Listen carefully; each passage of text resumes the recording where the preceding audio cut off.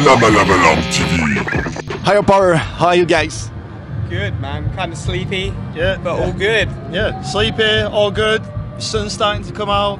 Yeah? Should be a good day. Yeah, I hope so.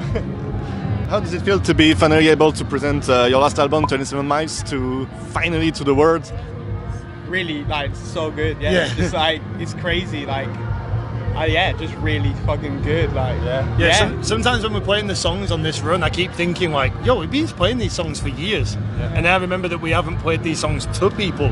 We've just been playing them for years. So it's nice that we must have been playing these songs since like 2019. Yeah. So yeah, like it's great to finally be able to play them. Like. Yeah, like see the crowd reaction and be like, oh, sick, like, you know, like people singing along and because all through the pandemic, I had people being like, yo, this album's like my favorite album and like this, and then you're like, oh, cool, and then you get to see it live and you're like, oh, shit. people are, people actually like it, like, You got 2 years to listen to it in your room, and cool, man, it's really cool. that's your first album under a major label, so Roadrunner. And do you feel it changed something about your vision of the band now? Or? No, not really. I think it just taught us a different work ethic in a way, you know, just showed us like, you know, like we come from like a DIY place, and then it just showed us like a different way to work, and like, you know, like we learned a lot from working with a bigger producer and having a bit more money to be like more time and more time to figure things out.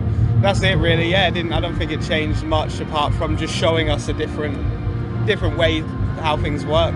Yeah, we're forever just freestyling. So we just make it up as we go along. And then for the next album, it doesn't change anything for you. It's just like the same thing. Yeah, just trying to make a better album than the last one, really. Yeah. So Just 5 mates playing some music together.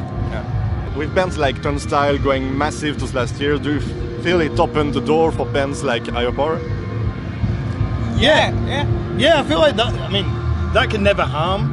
It's great. I mean, Turnstile are amazing. So I think like just to see what they've done. Do you feel there's something that changed the 2-3 last years? Changed within more shows, more opportunities. Yeah, I think so. Yeah. Not necessarily for Higher Power, but for just like hardcore in general. Yeah.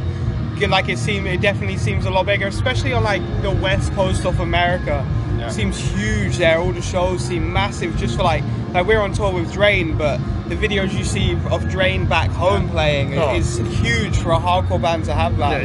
They're regular shows like festivals. Yeah. So like it's I feel like it's definitely changed over the past few years, hasn't it? Like, what's the saying? High tide raises all ships. High tide raises all ships. Yeah, let's go. From the European side, we feel like in the UK it's going bigger and bigger since 2 or 3 years. I don't know how you feel definitely. Yeah, definitely. And like I said, I don't know if it's just people who have had like no shows for ages. Like maybe it'll die off. Who knows? Like, but people seem hungry for it for sure. Because it's only a good thing, isn't it? So. How do you write your song? I don't know if you feel like you write lyrics and vocal line first, or how do you manage? Yeah, I write my lyrics like I have just like.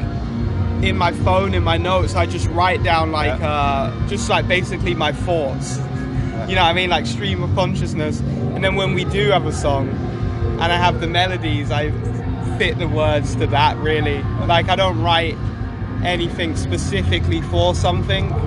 You know what I mean? We'll write a song and then I'll have a melody and I'll be like, okay, what fits this melody? So like there's music on the side and then you have some lyrics and you... Yeah, pretty much, Yeah, work them out together. Yeah, so teamwork. I saw last week that Anthony from Vane and Holly from Set Dress did it in the Dunload Festival. What happened? Yeah. I just had tonsillitis, dude. I just had really bad tonsillitis. Just stuck in bed, couldn't get out. So. Yeah, and we hit up like Anthony. Anthony was over just before our tour started, so. We hit up Anthony, he was super down to help out, and Ollie, and this was all within like 12 hours notice. And they actually made it a great day still. Like it's definitely an unforgettable set as well. Like feel like anyone that saw that, like it's cool. They're our family, so like it's so cool to show that to some bands just like no problem.